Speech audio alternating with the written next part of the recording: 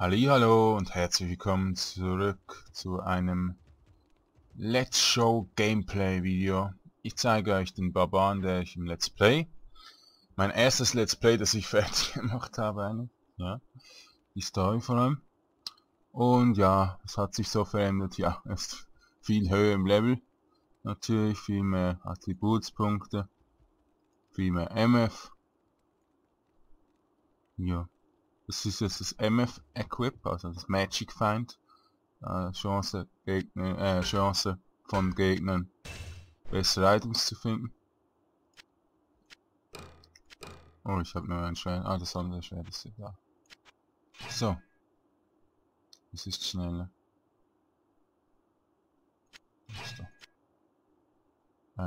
Rechts zuerst. So. Jetzt habe ich das Kampf-Equip eigentlich. Jo. Und jetzt schauen wir nochmals. Ja, der Schaden ging ein bisschen runter, weil die Schwerter nicht so gut sind. Zu viel Damage kloppen. Aber die Defensive, die Attack Rating ging hoch. Die Resistenzen gingen hoch. Ja. Aber da könnte man eigentlich... Wir buffen uns erstmal. Und dann zeige ich nochmal die Werte. Sonst macht es ja keinen Sinn. Achtung, böse Dämonen und Bestien. So, komm du. So, nochmal schauen. Jetzt haben wir 18 bis 19k. Schaden 17 bis 18 bei Wirlwind. Defensive ging hoch. Life ging hoch. Stamina ging hoch. Mana ging hoch. Ja. Okay. Ja, ich muss die guten Waffen zuerst finden. Dafür habe ich hier eine Glorification of Creation gefunden. Das ist wirklich absolute Elite. Eigentlich ist nur Ding besser, Glorification of Elementals besser. Mehr Schaden und so. Mehr Resi. Ja, das ist ja gar keine Resi. Aber es ist so richtig 6 Kills und das 460. Ich bin 64, 46 jetzt. Also, machen wir es kurz, buff. So. Ich sehe, der geht langsam schon ab.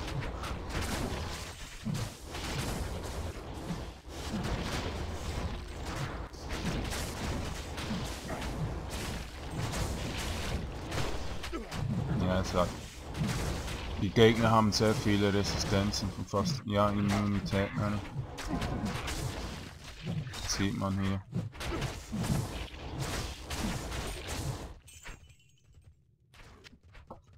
Okay, ruschen wir ein bisschen durch. Wir müssen die nicht weg.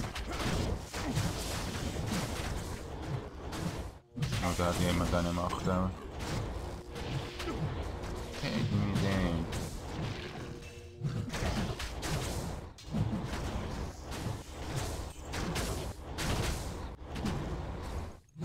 Kein Entkommen. Ich wirbele mich durch. Yeah!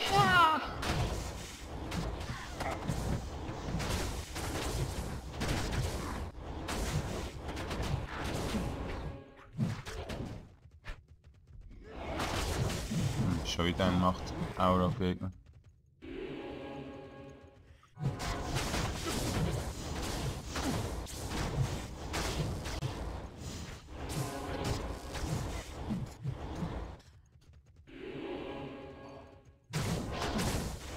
Ja, und das ist hell, wie man hier oben sieht, also. Er liegt zu der Elite. Der höchste Schwierigkeitsgrad. Die Gegner haben hier eine Fana-Aura, Fanatismus. Extrem viel Damage, extrem viel Angriffsgeschwindigkeit. Richtig schwer.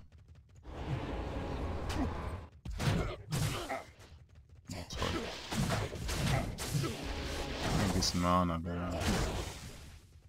Ja, die Geister haben extremen Mana-Burn. Mit einem Schlag das ganze Mana weg.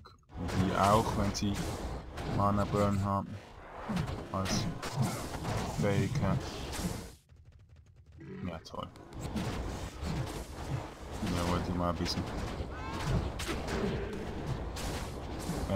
mehr solche Axtkrieger Clans wollen nicht mich töten. Probieren. Ja, toll. Das Schwert auch noch kaputt. Also. Ui. Seid gegrüßt. Neues Level. Neues Glück.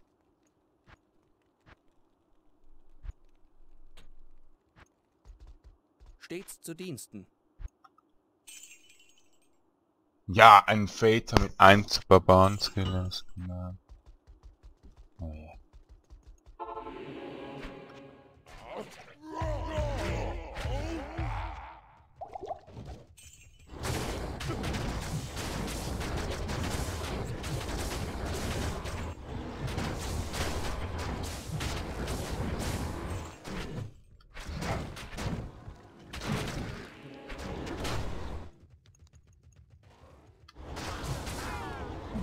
Geht weg.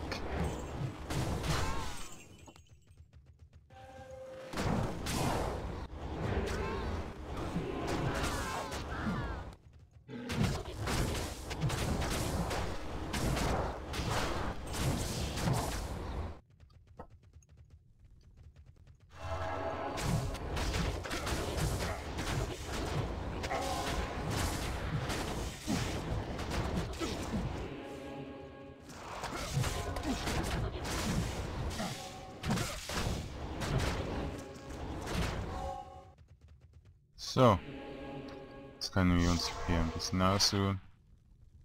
Ein Fate. Schon Millionen Mal gefunden.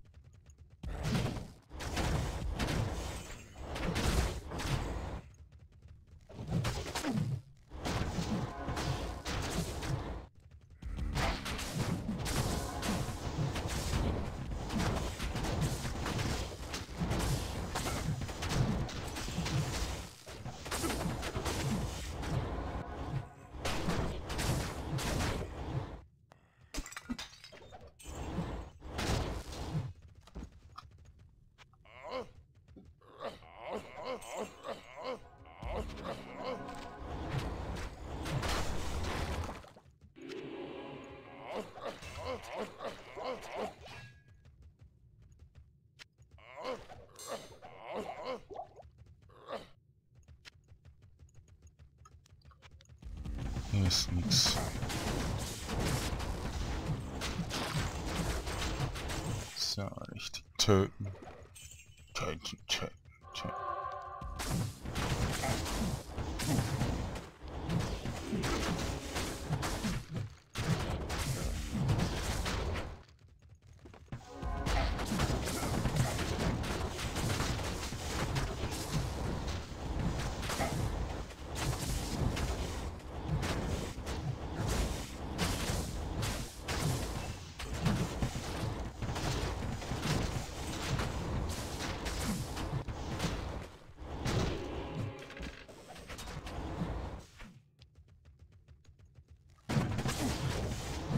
Oh, der Cheetah, genau, der Gepard.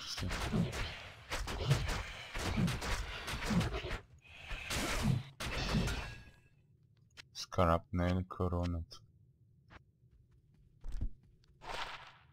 Protection Circle.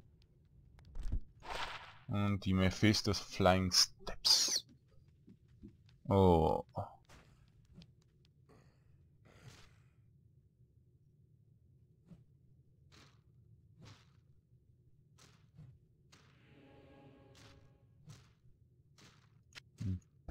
Zwei extra Skills, immer gut.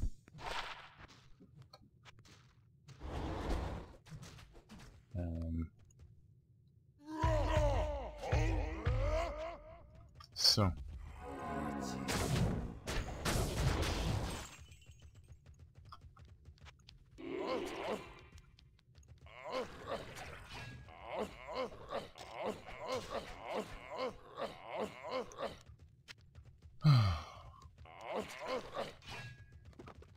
Es gedroppt nochmals. Das Boss droppen manchmal nochmals etwas. Das ist leider nur 50% Chance. Dann baue ich ja den Skill auch aus. Ein Item finden. Okay.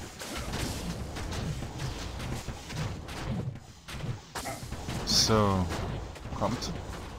Sterbt. Noch ein Ring. Ja, ja.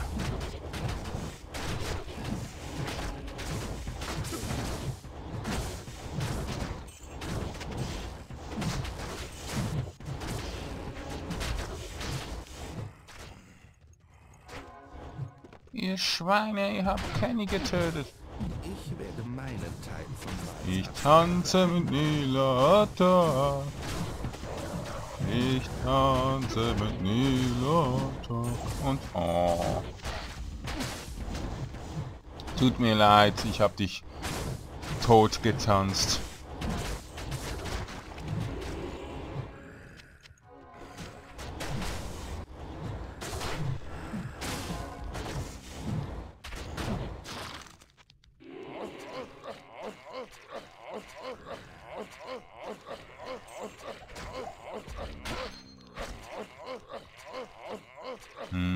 Suppe. Tomatensuppe. Lecker. So. Ich hab nichts Gescheites.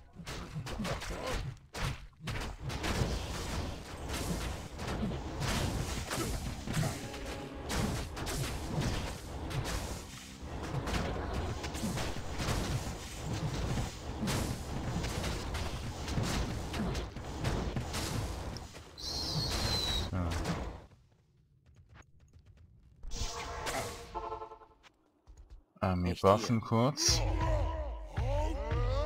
So, zuerst handeln. Yeah, Tex-Mex! Schon wieder ein Tex-Mex. Wo ist der andere Tex-Mex hier? Battle Orders. Battle Command!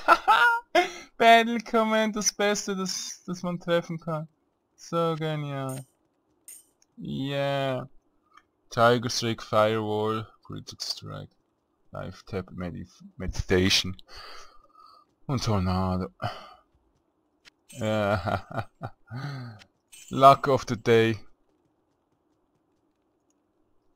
So, jetzt nehmen wir dies, Moment kurz, so. Dieses Schwert. Nehmen wir hier. Dieser Bogen. Hier.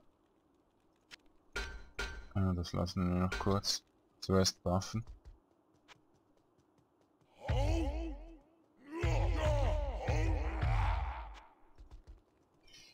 Dann MF Equip an. Jetzt gehen wir noch ein bisschen die untersten zwei Hallen fertig machen.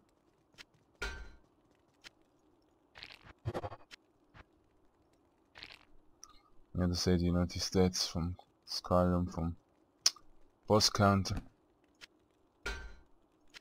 Könnt ihr ja kurz Stopp machen.